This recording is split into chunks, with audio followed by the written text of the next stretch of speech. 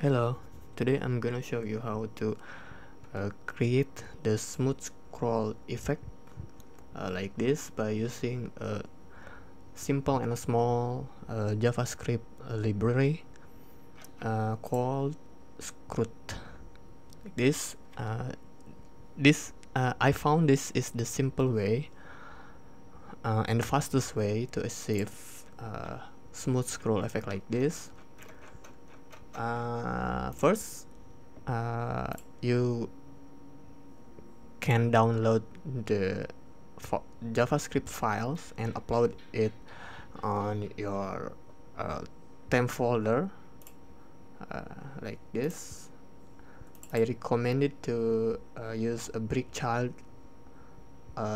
temp folder and upload it on this folder. Here I have this JavaScript file.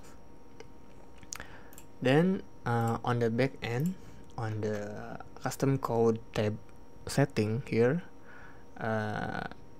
you only need to include the file here,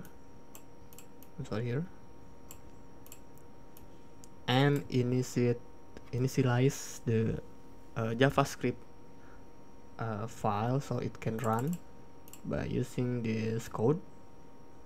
And you can customize the effect by using its option like this. You can just go ahead to it's a GitHub page, and that's all here.